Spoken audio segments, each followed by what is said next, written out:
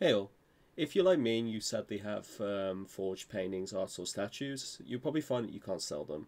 Or get rid of them, in fact, the only way that people have been able to do them is like dumping them or sending them to friends in order to get rid of them.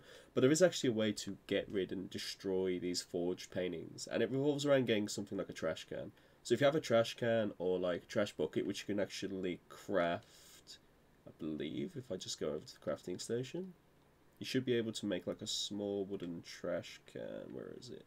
Here. This thing here, a wooden waste bin.